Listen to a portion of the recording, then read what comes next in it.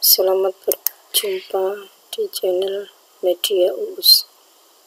Kali ini kita akan belajar cara membuat halaman yang berbeda dalam satu file, kemudian membuat daftar gambar otomatis, daftar tabel otomatis, dan membuat daftar isi otomatis.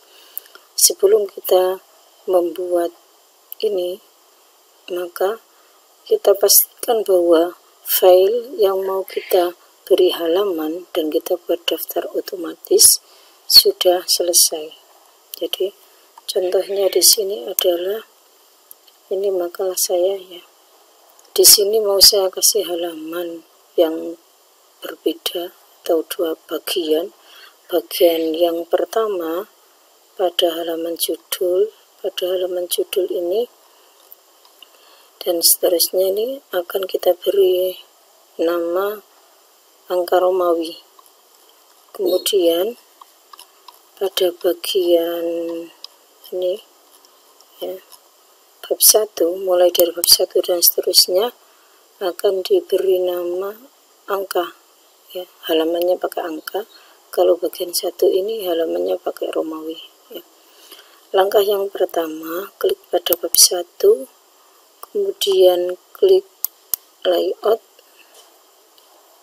break, kemudian pilih yang next pick, section break, next pick. Jadi nanti kita cek di sini apakah sudah menjadi dua bagian ya.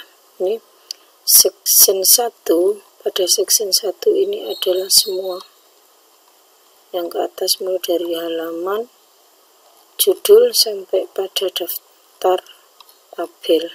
Nah, ini yang akan kita beri page dengan Romawi ya. Pada section 2 mulai dari bab 1 dan seterusnya ini adalah section 2 yang nanti akan kita beri halaman pakai angka ya. Kita mulai dari sini, kita ambil di sini saja ya, contohnya di sini page number, kemudian kita mau membuat halamannya misalkan ditaruh di bawah yang tengah ya. Ini kita ganti karena di section 1 nya mau saya ganti dengan halaman Romawi. Klik page number, kemudian klik format page number. Di sini number formatnya kita ganti dengan Romawi yang kecil ya. Startnya kita mulai dari 1 I berarti ya. Kalau sudah, klik OK ya. Maka pada halaman judul, halaman yang pertama adalah tampil 1 angka Romawi atau I, kemudian di sini 2, 3, 4, 5, 6, 7. Kemudian bab 1 mulai dari bab 1 akan kita ganti dengan halaman angka. Di sini tadi masih 8 karena melanjutkan yang atas, akan kita ganti ini mulai dari section 2 bagian yang kedua. Kita ganti dengan cara yang sama, page number, kemudian format page number, kita ganti angka, tetap sudah angka. Startnya kita mulai dari angka 1. Oke ya, sudah. Jadi pada section yang kedua ini mulai bab 1 ada halamannya 1, 2, 3, 4 dan seterusnya sampai yang terakhir adalah halaman 12. Sudah, langkah pertama kita sudah membuat halaman dengan jenis yang berbeda. Yang kedua, di sini kita akan membuat daftar gambar secara otomatis. Di sini saya tampilkan gambar, di sini ada 2. Ya, di sini akan saya beri nama gambar 1. Ya, caranya adalah klik menu referensi, kemudian insert caption. Di sini tabel 1, padahal kita akan membuat gambar ya. Ini kita namai gambar 1.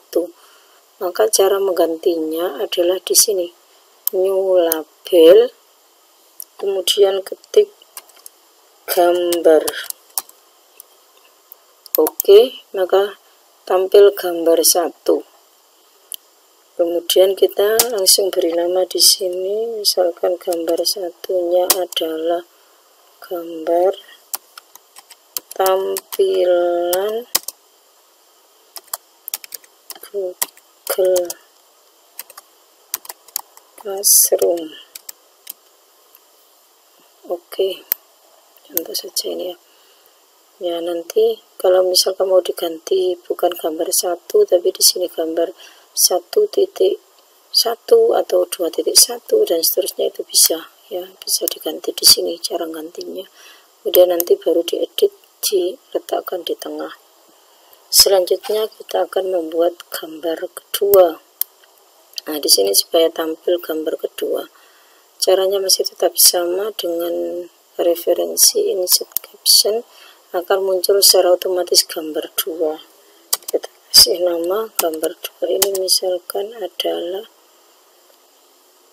membuat materi di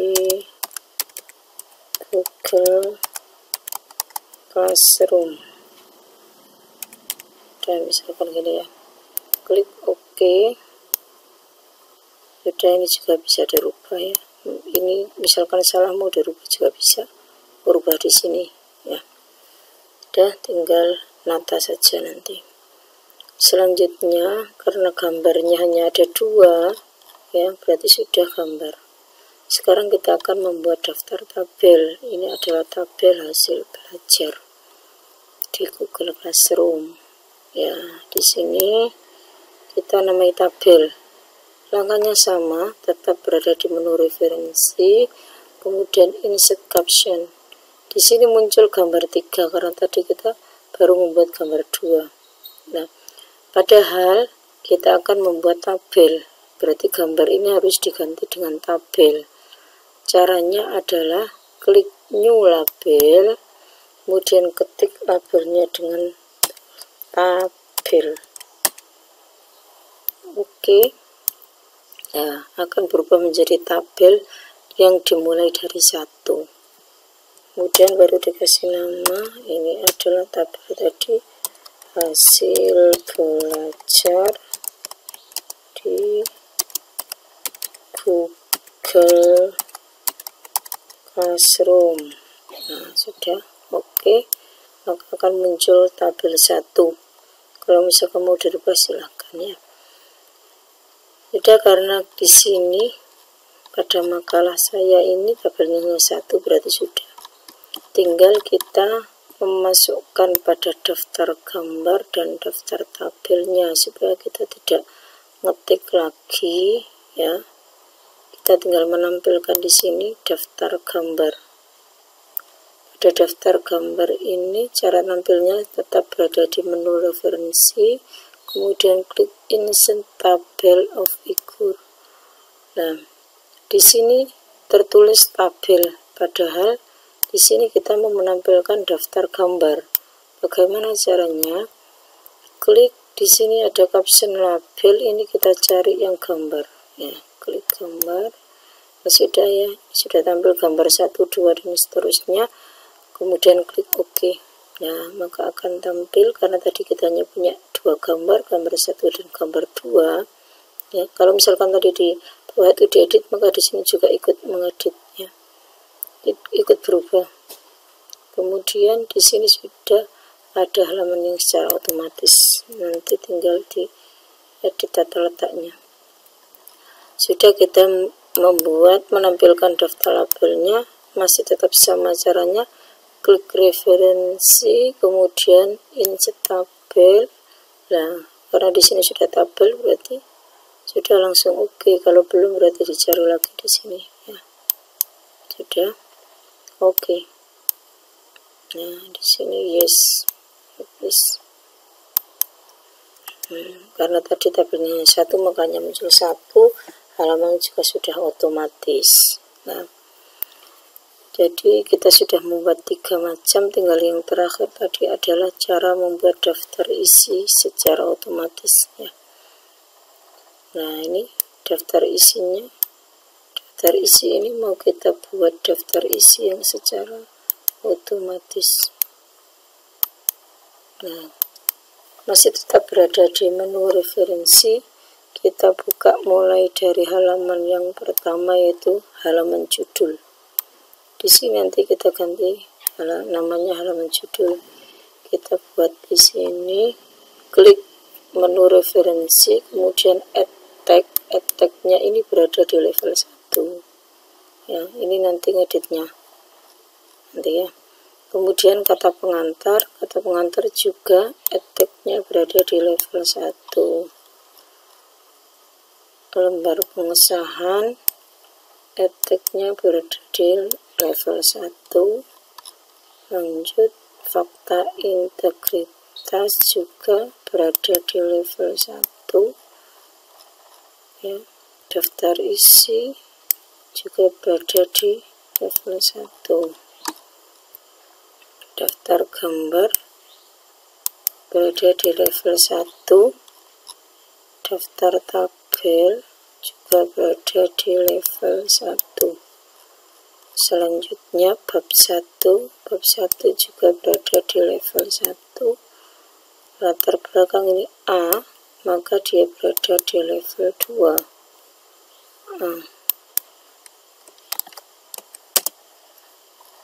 Kemudian di sini B, ini juga berada di level 2. B. Strategi berada di level 2.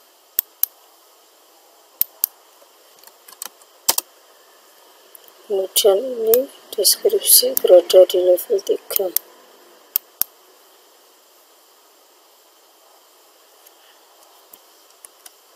Berada di level 3. Ini juga berada di level 3. Kemudian bab 2 ini berarti berada di level 1. Kemudian ini alasan ini berada di level 2. Kemudian implementasi B berarti juga berada di level 2. Dan mengunggah materi berarti berada di level 3. Kemudian memberikan topik diskusi berarti berada di level 3. Memberi tugas berada di level 3. Memberi penilaian harian berada di level 3. Hasil dan capaian berarti di level 2. Dampak berarti berada di level 3. Hasil belajar berada di level 3. Kemudian kendala-kendala berarti di level 2. Kemudian faktor pendukungnya juga berada di level 2. Alternatif pengembangan berada di level 2. Bab 3 berada di level 1. Simpulan berada di level 2. Sudah. Rekomendasi berada di level 2. Sudah. Kemudian daftar pustaka yang terakhir ini berada di level 1. Sudah. Setelah kita memberikan teks semuanya, kita kembali lagi ke daftar isi. Nah, di sini ada daftar isi. Ini nanti posisinya diedit taruh tengah. Sudah, kita akan menampilkan di sini daftar isinya secara otomatis. Caranya masih tetap berada di menu referensi, klik tabel of content, tinggal pilih mana yang dipakai, 1, 2 dan seterusnya. Saya pilih yang 1 saja ya. Nah, di sini akan tampil secara otomatis sesuai dengan headingnya. Ini tadi ya, ini enggak dipakai karena tampilan judulnya sudah ada. Best practice-nya ini mau saya rubah menjadi halaman judul. Halaman judul. Jadi nanti kalau misalkan di sini mau dirubah juga bisa. Ya, bab 1 pendahuluan. Misalkan ini mau ditaruh jadi 1 di sini juga bisa. Terus saya biarkan begini saja. Jadi di sini pada daftar isi sudah secara otomatis muncul ininya ya, halaman yang pakai Romawi maupun yang pakai angka. Sudah persis posisinya. Misalkan kok nanti ada yang ternyata masih mau diedit lagi, ada yang ketambahan atau berkurang sehingga halamannya berubah, maka nanti kalau sudah selesai biar tinggal klik update tabel, maka nanti akan berubah secara otomatis ya. Jadi demikianlah yang saya sampaikan bagaimana cara membuat ini. Semoga bermanfaat ya. Sekian, assalamualaikum warahmatullahi wabarakatuh.